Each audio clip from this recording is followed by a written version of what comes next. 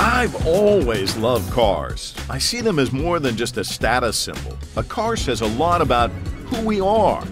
Before I visited China, I wanted to talk to Jeffrey Sachs, one of the world's most influential economists, to get some advice on my China journey.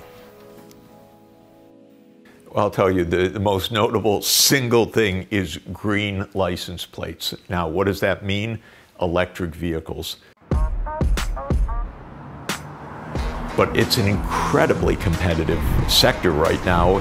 When you visit China, when you visit cutting-edge enterprises, what you're seeing is rapid technological advance, lots of innovation. Is this true? On my journey of discovery, I hope to find out.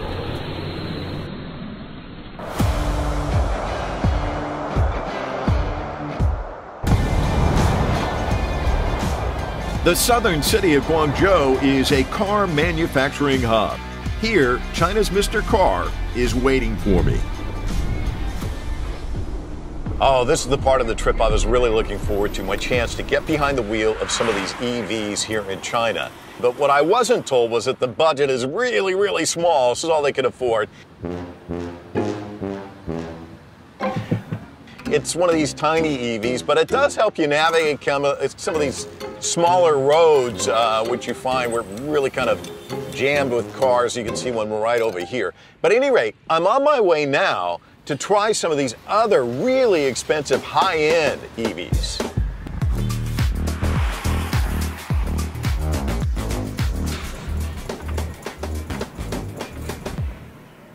Nice to meet you, Mike. You can call me Sean. Hi, Sean. Yeah, my day job is I explain the Chinese car market to the world, and we've put together a lineup of cars for you to experience. Each is distinctive in their own way. Yeah, I can't wait. This is the SSR. Oh, man. And guess how much this car costs in China, after tax? 160,000. Oh my gosh. So that sounds like a big price tag, but when you compare, this is full carbon fiber. You're paying for these really genuine supercar material and supercar performance. Right. Then this price seems like a bargain. You're going to have a go at this later. Wow, it's beauty. Talking about your own car. Yeah. It's slightly less impressive. I was going to say, it doesn't cost as much, does it? Yeah, but this is the segment where China has the biggest advantage. It's super for the bank account, at least, right? Yeah, it's easy to park. Yeah. About the one behind you, this car is famous for its autonomous driving. We're going to go on the public roads later. Wow, I can't wait. And then we've got another one. Yeah. The big selling point of this car is that it can charge, but the killing point is it swaps. Oh, wow. Okay, I can't wait, but can we start with this one first? Of course. All right. Let's try it.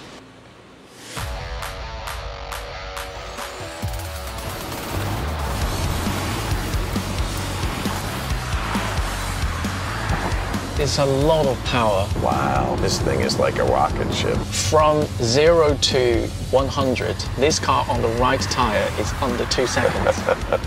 Is your blood pressure okay? So quick to accelerate, too. It really is a supercar, too. Let me just see if I can sprint past everybody. Oh my gosh, amazing. And there's still more to it. I mean, I can really... completely. Wow. As I said, to fully experience this car, you need to go to a track. Kind of driving slow, I don't want to give it up.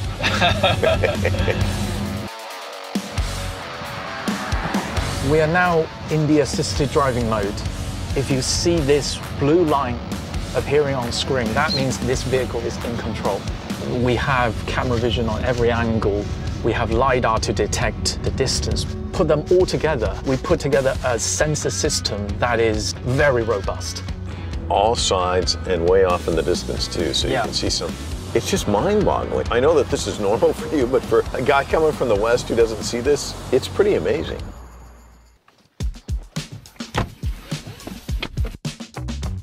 With this big SUV, it's luxurious, very quiet. It also has very good sound system. Let's try the karaoke bit, but to do that, we need to park the car. 你是我天边最美的云彩，让我用心把你留下来，留下来。China's car industry wasn't always like this. 48 years after Henry Ford rolled out his first iconic Model T, China came along in 1956 with its first automobile, a truck. It was an astonishing milestone for China, but still left the country lagging far behind the rest of the world.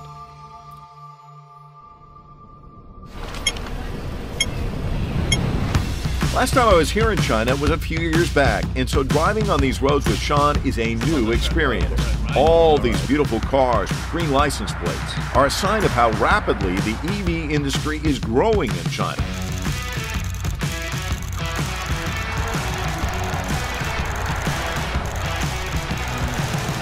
So how did it happen? Sean tells me the first reason is the fierce, even cutthroat market competition.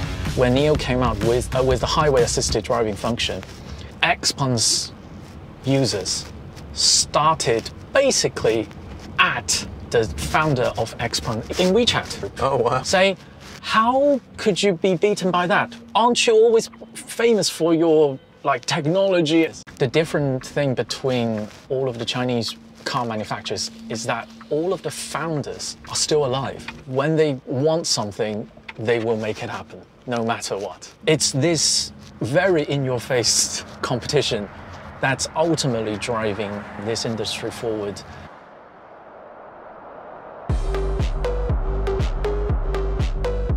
This kind of competition is putting pressure on the global automotive giants operating in the Chinese market, and that includes Volkswagen. This is the 40th anniversary of Volkswagen in China. The company has enjoyed huge market success while helping to pave the way for the Chinese auto industry to establish an international standard of manufacturing excellence, along with the supply chain that may well be the envy of the world. But in China's EV boom, the German teacher was kind of slow to react. Now, Volkswagen is learning from its Chinese counterparts, and that's helping it develop its own EV technology.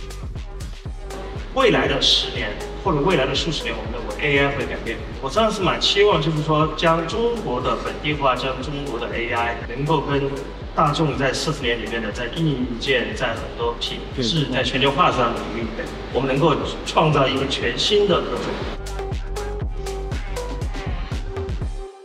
Nowadays, the more we go into e-mobility and connected cars, I would say it's more symbiotic.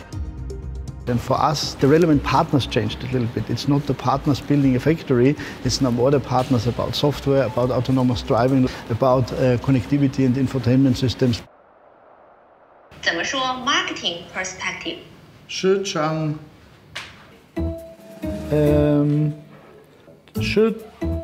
角度。 很好。Great minds think alike. 这是倾向。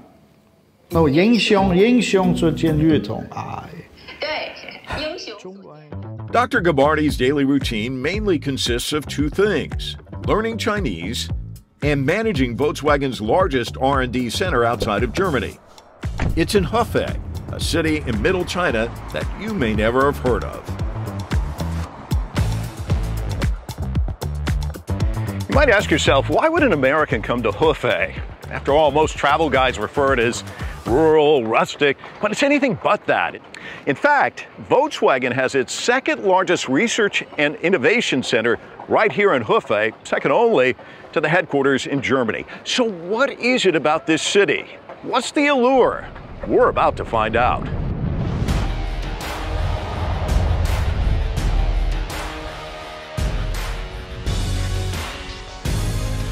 Before I talked to the CEO, Dr. Gabarty, about this, I decided to meet Sultana, a middle-ranking German manager who may just provide me with some answers. She's an outdoor enthusiast who enjoys finding a sense of balance with nature. She came here a few years ago when Volkswagen was setting up its EV joint venture in China.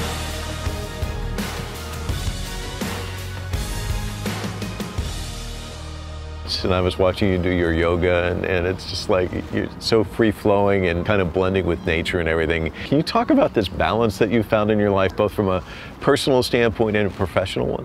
I mean, I'm very, very happy and proud that I'm part of the journey of Volkswagen producing NEVs now here. So, because for me, it means also a step into sustainability. You've been here 18 years. What have you watched, and what would you tell people who aren't really familiar with the China story when it comes to that? China has changed a lot during those 18 years. When I arrived here, say we had less cars on the street, and also when you see the cars, they have like unified shapes, yeah, quite squared and bulky and really like old school style. But now you have all this fancy stuff. Chinese people are not very afraid to try out new things. So, and this is for me like, so wow.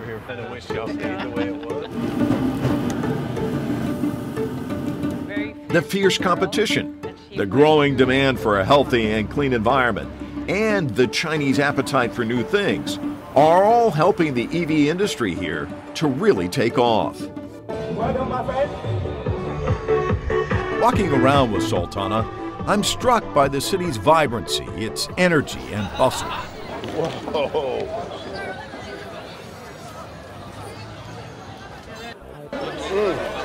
Very garlicky, sweet. See you. This is what attracted 6 automotive giants, including Volkswagen, BYD, and NIO, to set up facilities here, along with 500 related suppliers. And who better to provide an insight into why a global industry leader has chosen Hefei and China than Dr. Gabarty, Volkswagen Anway's CEO. Yeah, we go now to the body shop, which you will see. So 1,200 robots there, more or less, one of the highest automated body shops in China, you will see. Dr. Gabarty says it took just 18 months to create this fully upgraded facility from scratch. It is a stunning example of the breakneck pace here that's known as China speed. This is just so amazing. They all kind of go in unison, right? It's like a symphony in a way when you watch it. You see, it brings the parts, huh? Then it comes in, fixation. And then the other thing about China is it's embracing. I mean, it's hard for people to embrace change, but here it's embraced, it's celebrated. Innovation just seems to be in the DNA. Yeah, innovation is definitely in the DNA, especially in the electric cars now, because basically in the things, software, connectivity, there is really a lot of innovative passion here. It's so funny because we keep having these shadows. Absolutely. Maybe we let him go. Right this way. Yes, exactly. I feel like every time there's one behind us that I'm delaying production. No, it's okay. It's okay. The rapid innovation in the Chinese market acts as a driving force for global automotive giants like Volkswagen in actively enhancing their competitiveness around the world. I think in China there's a very interesting saying which is called "Tian shi di li zhen he," be at the right time, at the right place with the right people. Even China itself was stunned by the speed of this transition. In 2020, China set a goal that in 15 years, more than half the cars sold would be EVs. But it took only 4 years to hit that target. That's right, China hit the mark in 2024, 11 years early. And if you think that's impressive, get this. By 2035, 90% of the cars on the roads here could be EVs. The Chinese auto giants have been moving with remarkable speed to develop EV. Take, for example, the Guangzhou Automotive Group, GAC. The Fortune 500 firm zoomed past the 1 million mark in sales, making it the fastest growing EV seller on the planet. Now I've had a chance to be behind the wheel of one of these cars. I've come here to the manufacturing facility itself to see how the magic is made. This is the world's only lighthouse factory for NEVs. Here, they've reached the pinnacle of global manufacturing intelligence and digitalization. 600 robots work in tandem according to precise procedures, and they do it with speed and agility. It's remarkable what they can do. There are more than 100,000 configuration combinations that can be realized on the same production line.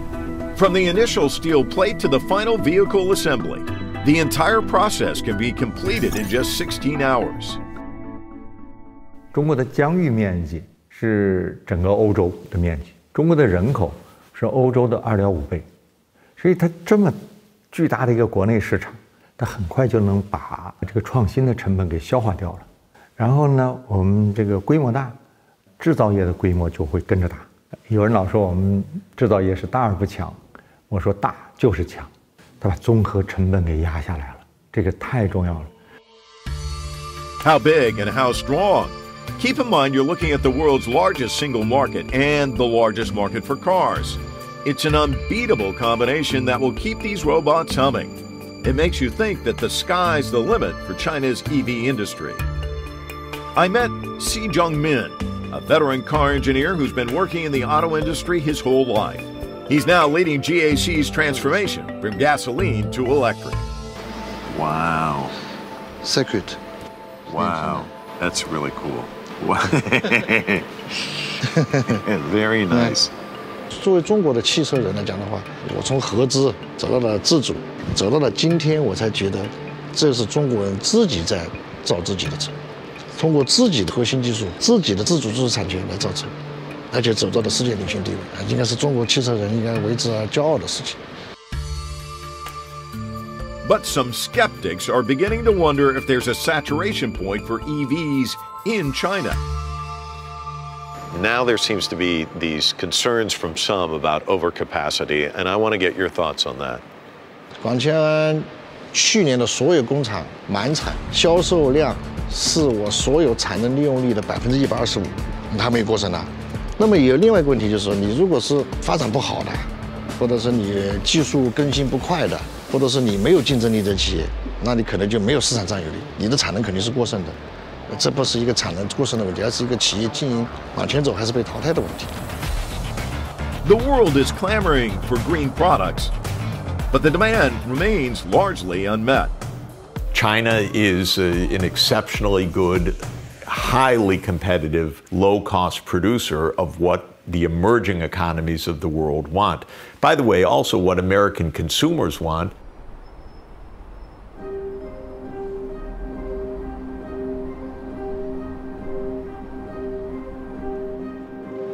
Spending time here, you can't help but think you're actually witnessing a revolution. Now, innovation is a buzzword, but not here in China. It's the marriage of efficiency, robots, technology, all of them fused together to create these new vehicles that are spreading out all across the world.